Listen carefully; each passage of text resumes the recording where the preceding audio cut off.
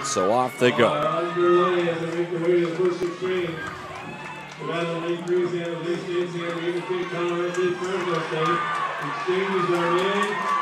Exchange is good on each side.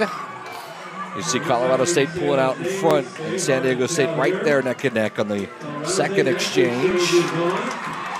Very clean all the way around. Four very, very close as it should be when you have the top five of the conference. So here comes the anchors. San Diego State's in the lead. And how about San Diego State blowing away here? That's Jada Moore, the junior.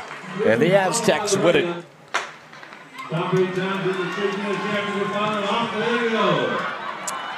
Well, let's see. Really good start by Dyer. And Dyer is going to take it. And she defends her title. Clean start.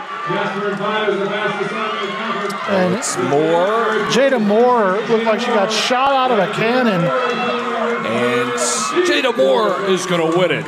Who has it? The last 100 meters. It's San Diego State. Gale is closing. San Diego State is going to win it.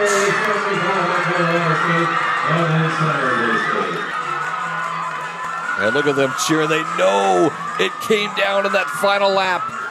And Aztecs will be able to cheer it. I'll tell you what, Colorado State made something of it, didn't they? They really did. Lauren Gale did not disappoint in her final 400 here in Clovis. But Shakura Robeson seals the team championship, and they repeat and are now have won it 4 out of the last 5 times here in Clovis. Well, it's always fun when it comes down to the last race, isn't it? Remember, and that literally came down to the last lap of the last race. And then some more baths. Oh, she got a lot of water on that one. That was a double bath. I believe that was Sheila Burnell, by the way, that took the bath, head coach of San Diego State. Women's Coach of the Year, Sheila Burrell of San Diego State. So no shocking news here. The Coach of the Year in 2002, Sheila Burrell for San Diego State.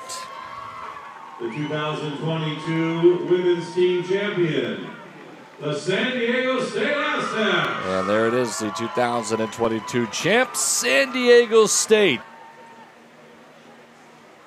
Get the swag now. You get the hats and the shirts. Yeah, those are special. There's your Mountain West Conference outdoor track and field champions, San Diego State Aztecs.